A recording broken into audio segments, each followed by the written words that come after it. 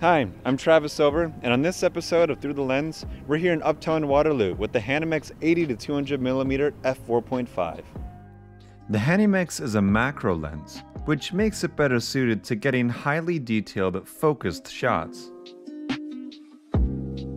This episode, we grabbed photographer and videographer Evan Yantha, and Thankraj Gavind agreed to come out and lend his modeling skills for our shoot tonight. My name is Evan Yantha, and I'm a freelance photographer based out of Kitchener-Waterloo.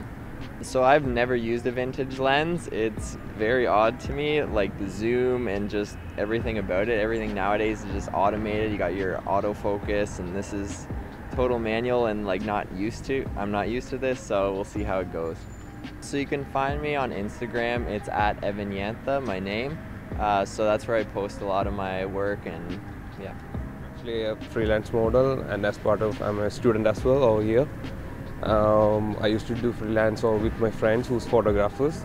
If they like to do some freelance and if they do some trials, I'll go there and do them. So that's it.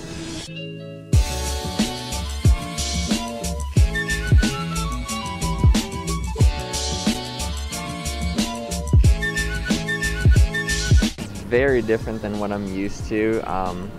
I'm used to using a lot of primes lately, so I'll use f1.8s where this is 4.5, and the f1.8s will work a lot better in low light as well. So that was a little bit of a struggle, as well as I'm using a Canon body. I've never used Canon body, so that's a first as well.